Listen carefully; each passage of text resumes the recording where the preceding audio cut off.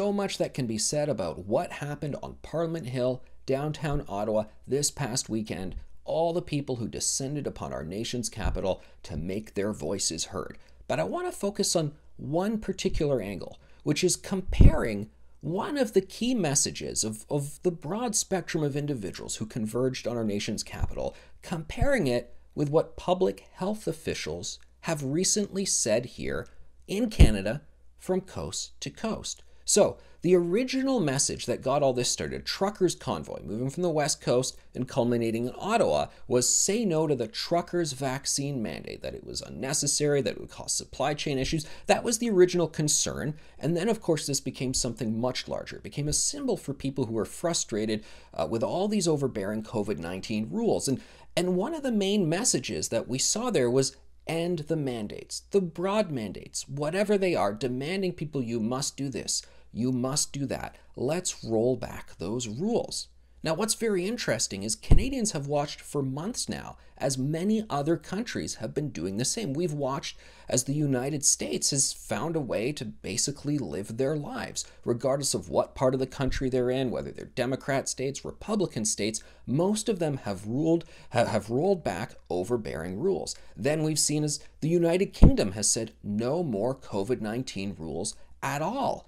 And for someone to say, I want to live like that, like they're living in New York State, like they're living in this Democratic state or that Republican state, or like in the United Kingdom, I don't think that's particularly radical, particularly when you combine what some chief medical officers throughout Canada have been saying, like Dr. Bonnie Henry just last week. She's BC's top doctor, saying we've got to start treating this like we would the flu and be prepared for us rolling back these rules. Dr. Kieran Moore, Ontario's chief medical officer, saying very similar things. Dr. Eileen de Villa, Toronto's chief medical officer, who's really presided over some of the most aggressive COVID rules we've had in this country, she said things very similar. So when you have people protesting, saying basically that they want rules similar to what the UK has, what the US has, and kind of consistent with what public health officials are saying, well, I think that should really open our eyes to what's going on.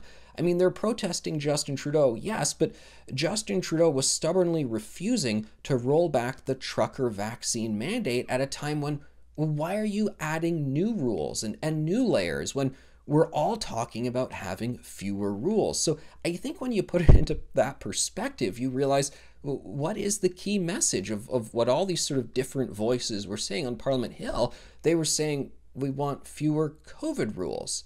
And yet public health officials saying, well, yeah, we probably should. And then, of course, other countries very similar to ours, very close to us, doing it just that way. I don't think that's an unreasonable request at all.